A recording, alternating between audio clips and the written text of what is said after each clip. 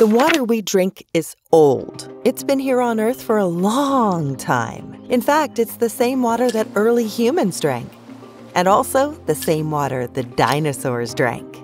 Yep, the same water. And it's all thanks to the water cycle. But what is the water cycle? It's time to shine a spotlight on the water cycle. The water cycle is the movement of water on Earth and through the atmosphere. All water on Earth is part of the water cycle. No, not a water tricycle, the water cycle. Which of these is part of the water cycle? All water anywhere on Earth is a part of the water cycle. And even though it can sometimes be hard to tell, all of this water is moving.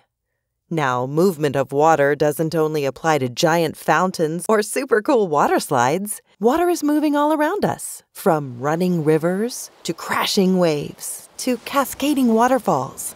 Water is even flowing underground through layers of soil and rock. Even water that's frozen like giant glaciers is slowly moving. Even this puddle on the ground. Eventually, it moves too. When we speed up the footage, look, the puddle is getting smaller. The water is moving up as it evaporates into the air. Evaporation is when liquid turns into gas, like liquid water becoming water vapor. But for water to evaporate, it needs energy. Where is the energy coming from that evaporates the puddle? Up in the sky, the sun is shining down, giving energy to Earth. The light and heat from the sun adds energy to all water on the Earth's surface. This causes some of the water in rivers, lakes, oceans, and even swimming pools to heat up and evaporate. When liquid water evaporates, it enters the atmosphere. All the time and everywhere all around us, liquid water is evaporating and traveling up into the sky. Eventually, up in the atmosphere, the water vapor cools down and condenses into tiny liquid water droplets. And all those little water droplets group together to form clouds. Now, clouds might look like giant balls of cotton candy, but as more and more of these water droplets form together, the clouds get bigger and heavier. In fact, the average cloud can weigh more than 1 million pounds. Eventually, the water droplets in clouds become so large and heavy that something pulls them back down to Earth. What force pulls things down toward the Earth? Gravity is the force that pulls things down toward Earth. And water droplets in clouds are no exception. Water droplets in clouds precipitate or fall back to Earth. Precipitation can be rain, snow, sleet, or hail, or some combination of these. And once back down on Earth, gravity continues to pull the water down. All water that falls on land is pulled by gravity from high places to lower places. For instance, flowing down mountain streams into rivers and finally to the ocean.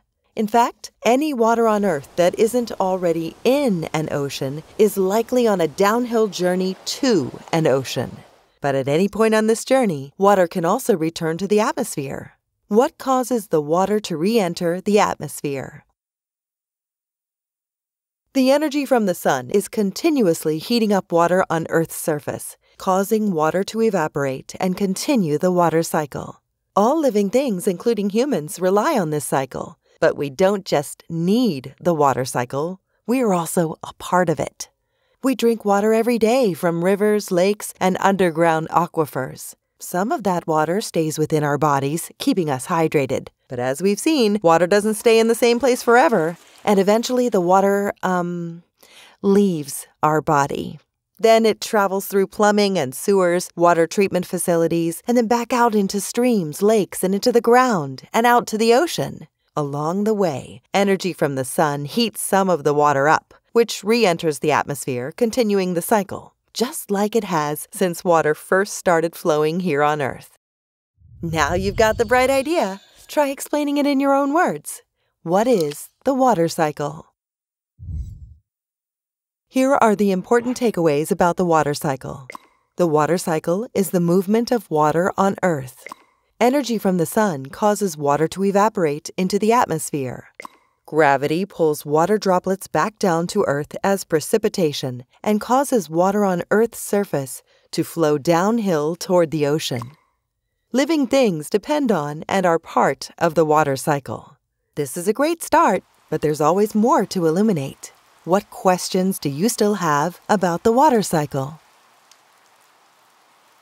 This has been Spotlight on the Water Cycle, and you've been brilliant.